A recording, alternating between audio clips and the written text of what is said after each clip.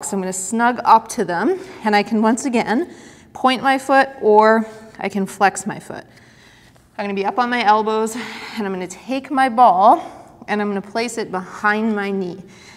Now in this position I'm going to find my stretch. Now the easy version is just forget the ball, go up to a wall, put your kneecap and your blocks up against the wall, and then the wall will keep your shin vertical.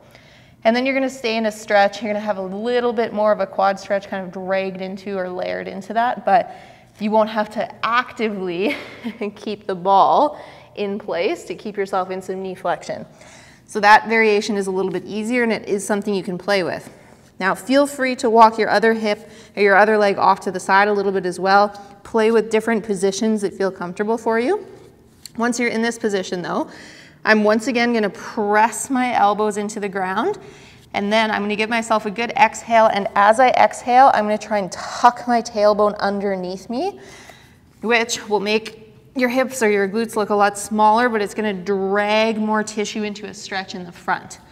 So little exhale, or sorry, full exhale as I do a little bit of a press, I can't talk today, do a little bit of a press through my elbows into the ground. There. So now I'm in a stretch. However, like I said, I am actively working a little bit to keep that ball in play and to make sure that I don't lose that ball.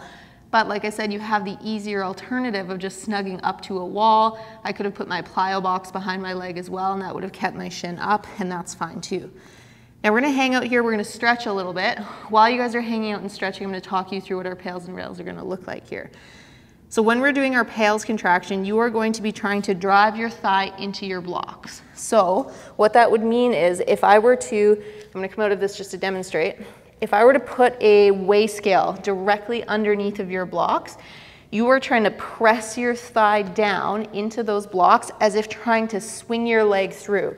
So when you're in that position, you're trying to drive your leg up, and you're engaging all of that front side tissue in the process. You're not worrying too much about squeezing the ball on that one. That's going to come in more on the rails. So if you're using the ball right now, don't worry about squeezing it super hard on the pails contraction. Keep it in place. Your focus is going to be on the front side stuff. If you're not using the ball and you just have your leg up and your shin is vertical because you have a wall here, then same thing, you're just going to think drive your thigh down, but don't let your pelvis position change. So in doing so, you may notice that your pelvis wants to slip into extension. Don't let that happen. Keep that pelvis where it is. You just gave me that exhale, that press through your elbows and that tuck back of your tailbone, which means you've kind of rounded your low back. Keep it rounded as you drive your thigh down, and in fact, keep it rounded the entire time.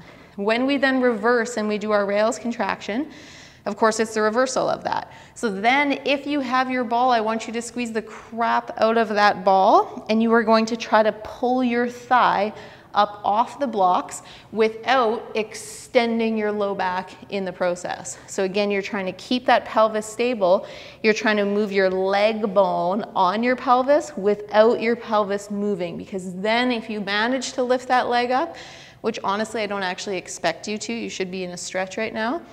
But if you manage to, then we make sure, okay, it's not coming from the low back. If you lift that leg up at all, it is coming from your femur moving on your pelvis and not your pelvis moving on your low back. So hopefully that makes sense. You won't be able to see pails and rails because they are isometric, right? So iso meaning no change, metric meaning in length. So your tissue is not changing length at all because you're not moving when you do it. So we've got that press through the elbows. Quick check to see if you can gather a little bit more. So give me a nice full exhale, push through the elbows a little more, create more space between your shoulder blades. There we go. So I've got a nice stretch in the front of my hip there. Now what I'm going to do is I'm going to start to think about getting heavy, heavy, heavy on these blocks and trying to swing my leg through into the ground. We'll start our first pails contraction. 20% effort to start. Make your way up to 40. 60, 80, get heavy on those blocks. Your left leg is getting lighter and lighter on the ground.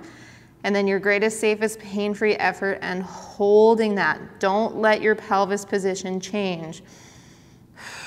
Keep breathing the entire time.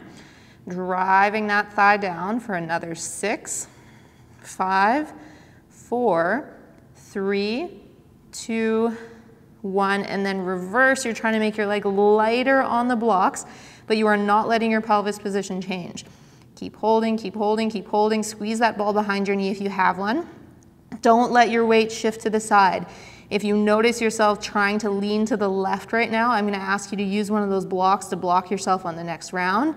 Keep making that leg light for now, for another 4, 3, 2, 1, then slowly relax.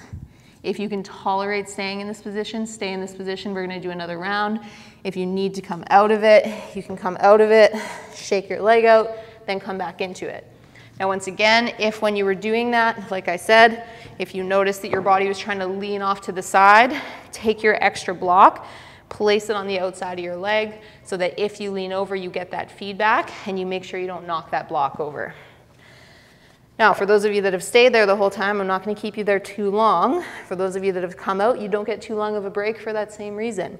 If you do need a break, please hit pause. That's one of the beautiful things about this video. So if you're doing this class and at any point you're like, okay, my opposite leg needs a break, just hit pause, take the break, come back to it. So we're going to come back into it. Now the pails is going to look the exact same. The rails, we're going to switch the focus. So all you're going to think about doing this time is instead of just thinking, make my leg lighter, I'm gonna have you focus on your pelvis and you're gonna think, drop my tail down more or roll my pelvis back more. So you're trying to pull that bone in the front of your pelvis up and towards you or up towards the ceiling to tuck your tailbone. That's gonna be your rails contraction on this round. Pails is gonna be the same. So once we're in position, we're gonna press through our elbows, exhale. Good, so we're in that stretch and then we're driving down through the front of the thigh, 20% effort to start. Making your way up to 40, 60, 80, and your greatest, safest, pain-free effort. This is your last pails contraction on that leg. Make your leg as heavy as you possibly can on that blocks or on those blocks and drive down. Keep going, keep going, keep going. Don't let up for another 5, 4, 3, 2, 1. Then you're reversing. Focus is on the tailbone. You're trying to drop your tailbone down. You're squeezing your glute. You're trying to pull yourself into a deeper stretch in the front of your hip using your pelvis. Keep going, keep going, keep going. Your leg isn't going to get lighter on the blocks on this one. That's okay. Your focus is on your pelvis right now. We're going to keep holding that for another 5, 4, 3, 2, 1, slowly relax. Don't leave the position. Slow your breathing down. Calm yourself back down. Then you can slowly come out of it.